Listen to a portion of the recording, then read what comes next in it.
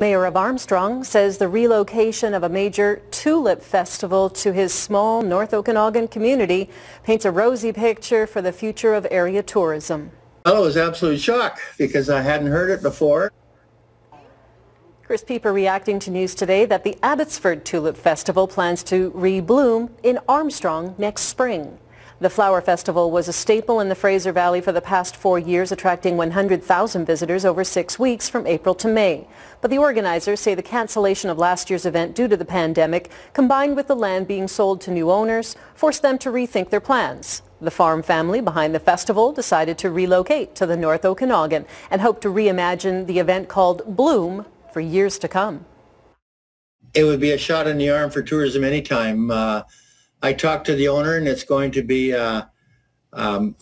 evolving mission for them, starting from zero. It'll be definitely, it'll increase tourism. It'll probably supply jobs to our area.